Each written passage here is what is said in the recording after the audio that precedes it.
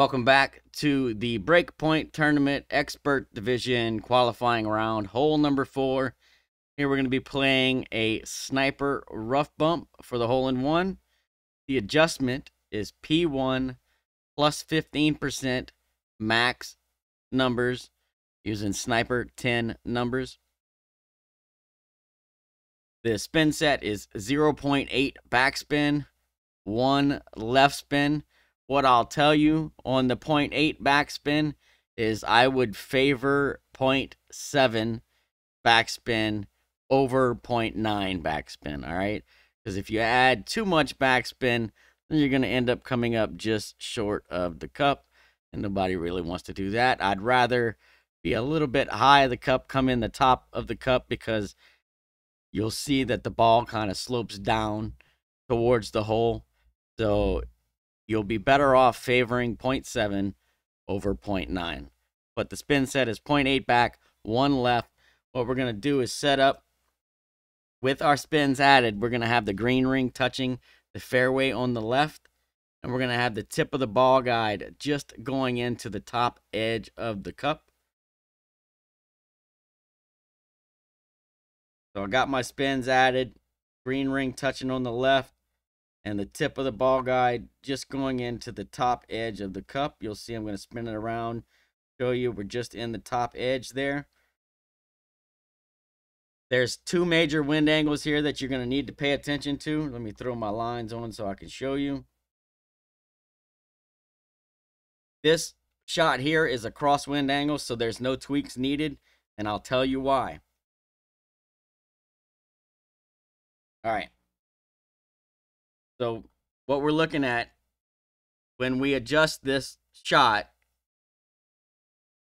I'm going to adjust it and I'm going to end up on the fairway here. And if you notice, the fairway slopes up. It has a little hump on it, right? And so when I adjust to this point, I'm actually raising my elevation a little bit, so I don't need any overpower. But in the crosswind angle, if you adjust and you end up in the rough over here, that'll be the crosswind angle. So I can give you point of reference, basically anything, here and to the left is crosswind, no tweaks needed. Anything to the right will be tailwind, and you'll need tweaks according to wind strength, all right? But the easiest way to look at it, so you don't have to worry about, lining up your trees or any of that shit, is if you adjust and you end up on the fairway, you're good. You don't need to add any changes to the shot.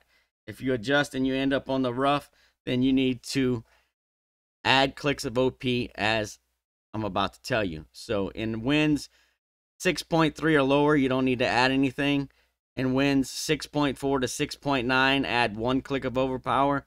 And wind between 7 and 7.5, I'll add 2 clicks of overpower.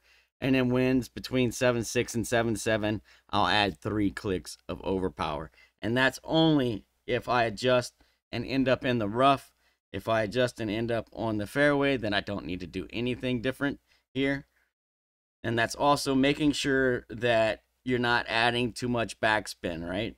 If you go 2.9 or 0.9 backspin versus 0.8, you're going to get a different rollout, right? So play this shot, practice it a couple times, see what kind of rollout you're getting. You might need to tweak your offset slightly. Might need to tweak, how you pull it a little bit. But this one has been pretty consistent. Very good chance at a drop. As long as you get everything right, pull straight, hit perfect, you have a really good chance at a drop for the hole-in-one here. So good luck. Hope you get the drop. We'll see you on the next hole.